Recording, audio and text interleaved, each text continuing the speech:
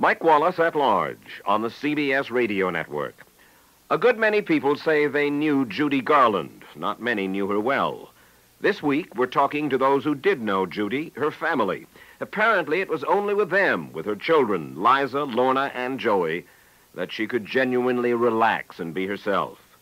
We'll hear from the youngest of her children, her only boy, Joey Luft, after this. Here at Red Cross National Headquarters in Washington, D.C., there is a special little place to visit, a small museum reflecting a great many years of service to the American people, a hall of mercy. Down this corridor, history comes to life, a history of people helping people. There are photographs, documents, and memorabilia of Red Cross assistance during times of peace, of national crisis, and times of natural disaster, from the Civil War years to the 1970s. Great Americans are remembered here. Dedicated Red Cross volunteers who developed the vast blood program, community health and safety programs, in addition to youth service activities. And the list goes on. Yes, this is a special museum, a small tribute to those who are ever extending a helping hand just like a good neighbor. And that's what the Red Cross is all about. Was it tough being Judy Garland's son? It had its Drawbacks? its drawbacks. Why? Always being, asked that question, who your mom was, but for the most part, what I remember of my mom was, really beautiful, and I really loved her a lot. Did she sing to you? Once in a while, she'd sing, and I'd asked her to sing, and she'd sing. I really loved her a lot.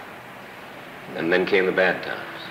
Well, there were times where it got rough, when my mom got, lowered her financial point. You and your sister Lorna used to have to watch your mother. When?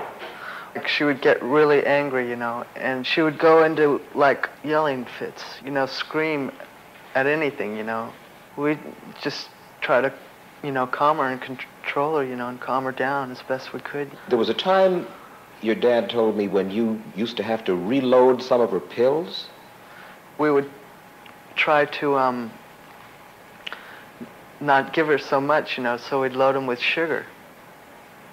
And sometimes she wouldn't notice it, But with all of that, with the yelling fits and the sicknesses and the noise and the meannesses, still you adored her. Oh yeah, I adored her, as a mother, because that's what she was. There were rough times and there were, good times, and mostly what I remember are the good times. Joey Luft. Now this. I'm Mike Roy. Here's a beef tip and rib and round and all the other kinds of beef cuts you can use to make a cookbook full of hearty, tasty main dishes. Like round steak Italian style, braised with zesty with those Italian spices. There's plenty of beef available at great cost per serving values. There's plenty of protein, iron, and other nutrition values, too. The Beef Industry Council of the Meat Board says beef's one of nature's priceless foods. They're so right. Tomorrow, a talk with Judy Garland's third husband, Sid Luft, on Mike Wallace at Large from CBS News.